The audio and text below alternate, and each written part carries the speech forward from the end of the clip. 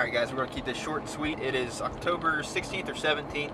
Going back to the same spot where I got shot opportunity Friday night. But I'm coming back with a little bit of vengeance. Went to Atwoods and bought a 3-man, it's like Duke and Boone or Boone and Duke hunting blind. Yeah, it's built for 3 people, but if you've been hunting out of a blind long enough, you know that 3 people, if it's fit for 3 people, it's actually meant for like 2 people max. The blind I hunted out of Friday night. It was just kind of trying to make do. I don't hunt this spot very often, and not very many bucks, so I'm not going to waste money on a blind. But got some news earlier today. The WMA that we hunt at down southeast, it's closed next weekend. So didn't go this weekend because of a wedding. Not going to get to go next weekend because it's closed down for a special hunt. So that'll be two weekends. So I was like, well, I'm going to be hunting here, then might as well make it worth my while.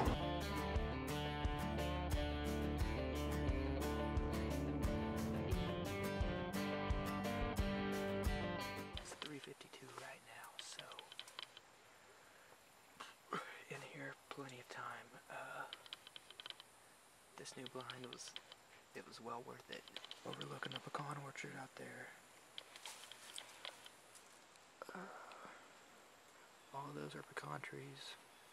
Got my nice corn pile right up over there. But yeah, this blind's nice. It has a little pocket right here.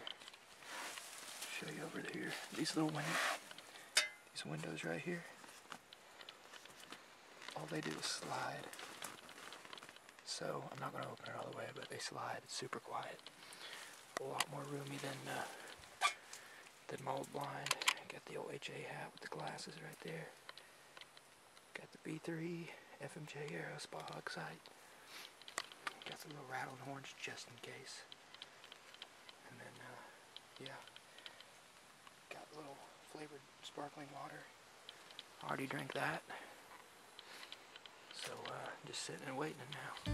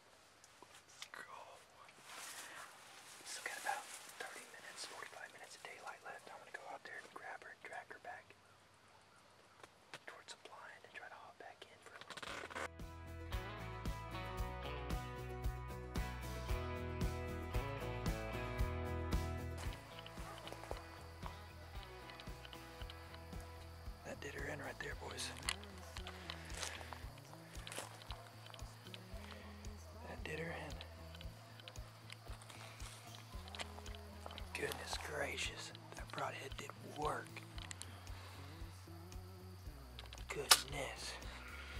Grim Reaper, whitetail special.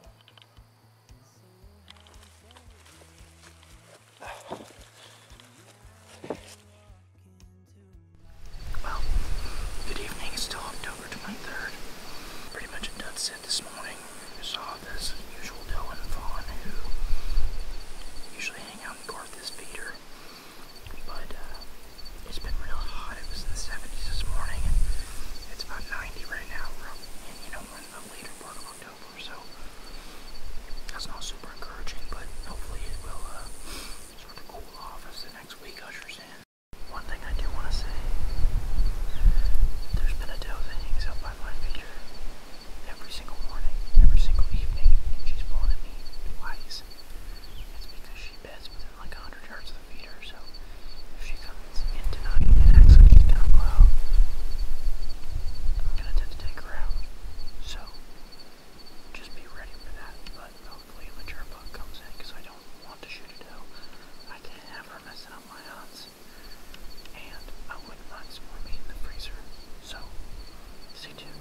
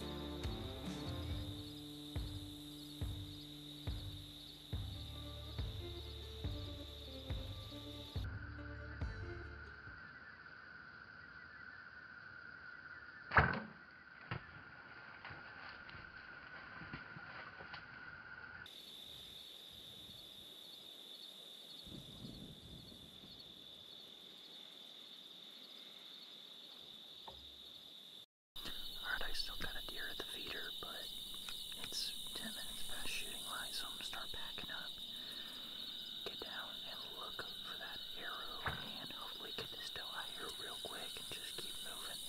So, awesome shot.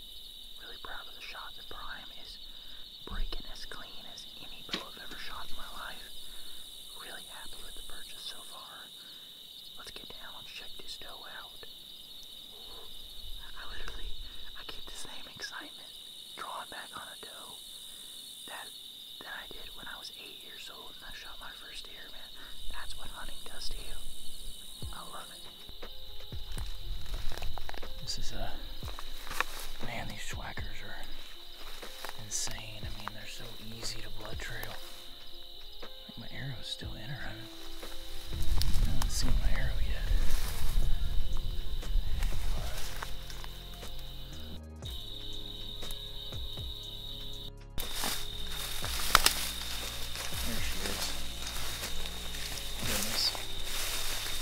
That took way too much time and effort. Goodness. What a cool experience. I mean, here's another very mature doe. Really nice shot, actually. One of the sucky things is I didn't get a full pass through on this deer. It's so confusing, but I found her. She only went about 50 yards, so that's pretty awesome. I'd like to pull the jaw on this doe. She looks very, very old to me, but man, she went 50 yards. That's Whacker, and Easton puts a hurtin' on these deer. I'm telling you. Heavy arrow and a big expandable broadhead does damage, but the bloodshot actually wasn't that great, surprisingly.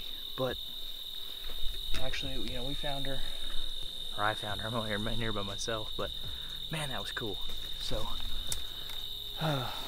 it's late October. It's about 90 degrees still in the evening. So I got vacation, not this week, but the next. So I'm really hoping for a bunch of cooling off, and if we can get that, I think we're going to be positioned for a really, really good early November.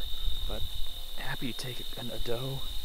Not sure if I'll end up donating it in the processing it myself.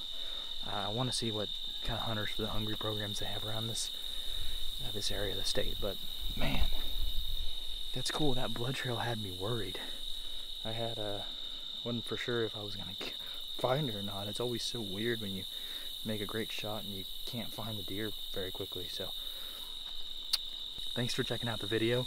Make sure to like and subscribe if you're a hardcore bow hunter.